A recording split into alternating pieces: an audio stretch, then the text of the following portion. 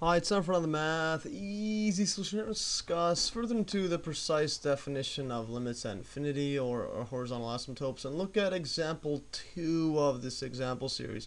In my earlier video I went over this example, so make sure to see that in the video link below.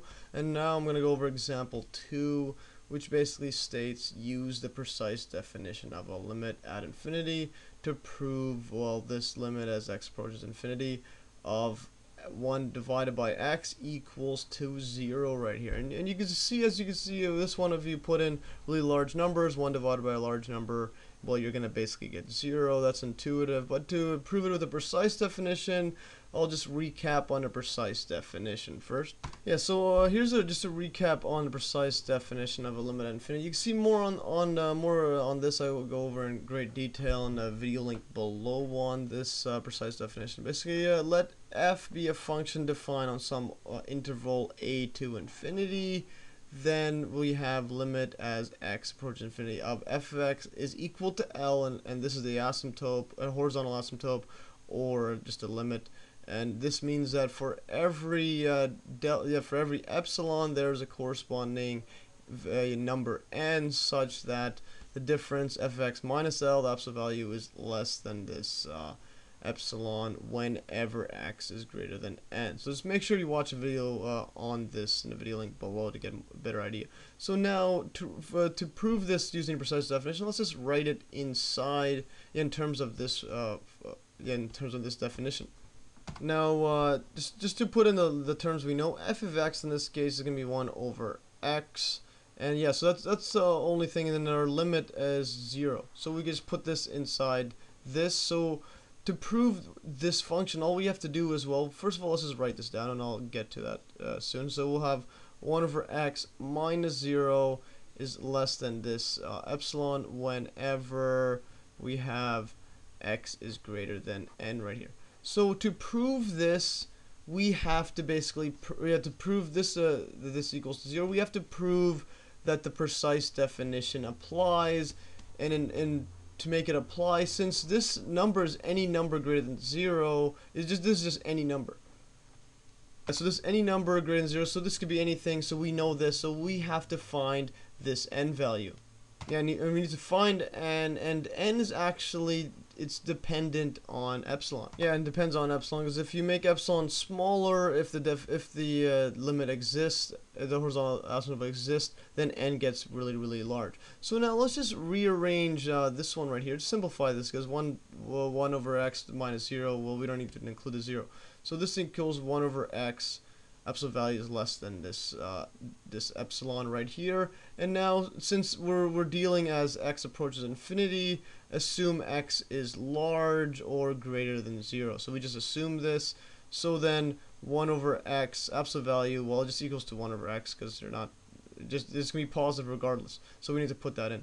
So then this is less than this epsilon. So now if we rearrange this for x, we get actually 1 over epsilon is less than equal to x right here, or write it in opposite way, just x is greater than 1 over epsilon. So as you can see, this is exactly this form. So x is greater than epsilon, so this is actually our n value right here. So we found this. This is our proof. And so what this is saying is that if you get epsilon really small, we're gonna get n really large, because 1 divided by a small number is a large number. So we have basically this is the proof right here, and I'll just underline proof right here. But now just to illustrate it better, I'll graph it out. Yeah, so now if we look at the graph of 1 over x, well, basically on the positive side, it goes something like this. On the negative, we're not dealing with that. So we'll just look at this side right here, that we know the limit, well, we're trying to prove that it's 0. As you can see from the graph, it's approaching 0. So if we have just a number at, let's say, this value right here, if we give an epsilon value of 1, so if epsilon equals to 1, we could draw a line like that. And if we draw a line downwards, we're going to get our n value of 1, because 1 divided by 1 is basically 1. That's our n value. So what this is saying, basically, that this function, if we call this f of x right here, or 1 over x, so then this function here minus the 0, which is the limit right here. So from here to here, this is, well, f of x minus 0, or just f of x. Because in this case, we're not, yeah, this is, since the limit is 0, and since epsilon is greater than 0, we don't have a second epsilon down here. We just look at the top part right here. So then this right here is going to be, well, less than this epsilon, which in this case is 0.1. I mean, is 1, not 0.1. So then if we made epsilon even smaller, let's say 0.5. So if epsilon is equal to 0.5, then we know that that x is going to be greater than 1 over 0.5, and this one is just, yeah, and this one, well, we could just simplify this as 1 over 2, and that's just equals to 2, and this is our n value. So then it's even smaller right here. So if we draw this line right here, and here I just erased all the other lines to make it easier to see.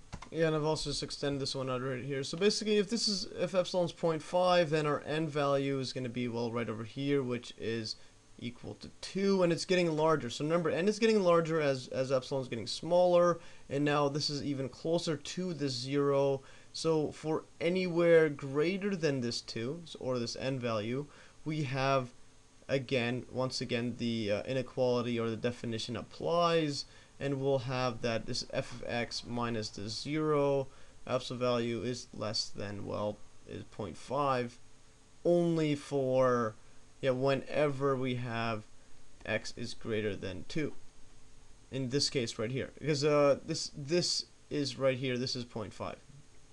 So this line right here, where the y value or epsilon equals 0.5, that is that's basically what our epsilon is, and it's going to be less than it. But if we make this even smaller, so the idea is, if we make it even smaller, let's say epsilon is equal to 0.0001, etc., we still have an n value. So n is going to be equal to 1 divided by 0.0001, which equals 10,000 actually. So what this is saying is that it doesn't matter what this value is. You can make it as small as you want. We're still going to have an n value, and we're still going to get smaller and smaller than this delta. So then the limit exists, and thus we have a horizontal asymptote, and that is basically approaching the 0. So this is the visual proof.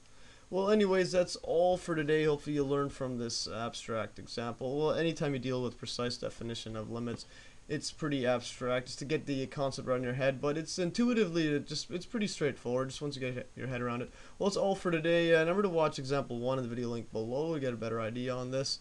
Yeah, remember you can always download these notes in a Dropbox link below, and stay tuned for another Math Easy solution.